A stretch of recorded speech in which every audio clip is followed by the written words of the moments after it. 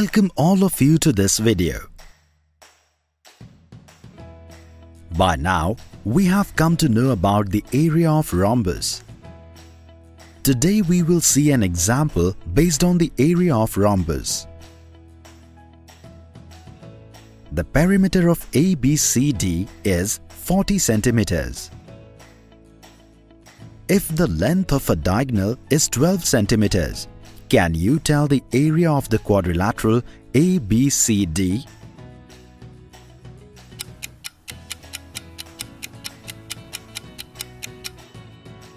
But in this question, length of only one diagonal AC is given.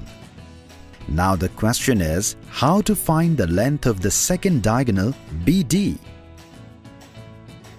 In this case, you can take help of the properties of diagonals of rhombus.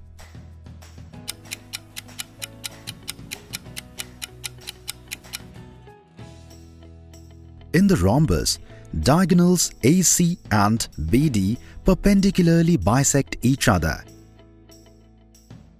AC is perpendicular to BD and AO is equal to CO and BO is equal to DO. Can you find the length of AO? Well done. AO will be the half of the diagonal AC, that is 6 centimeter.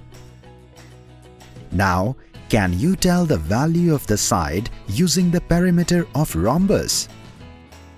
Since all the sides of the rhombus are of equal measure, the measure of the side of rhombus will be equal to 1/4 of the perimeter of the rhombus,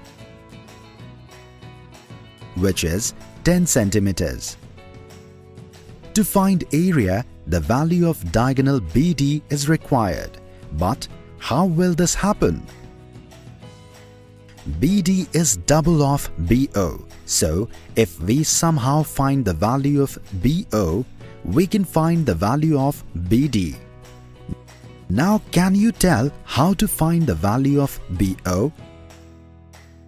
As we can see that the lengths of AO and AB in triangle AOB are known, and the value of angle AOB is 90 degrees. Hence, Pythagoras' theorem can be used in triangle AOB. Solve the equation by substituting the values of AO and AB.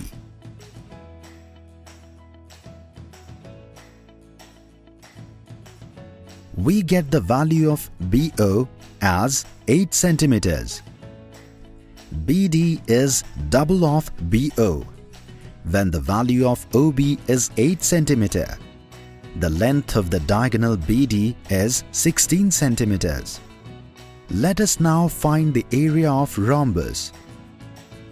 As we have read that the area of rhombus is half the product of the length of the diagonals. Substituting the values of AC and BD, the area of rhombus is 1/2 times 12 centimeter times 16 centimeter. Thus, the area of rhombus is 96 square centimeter. Today in this video, we understood the example based on the area of rhombus.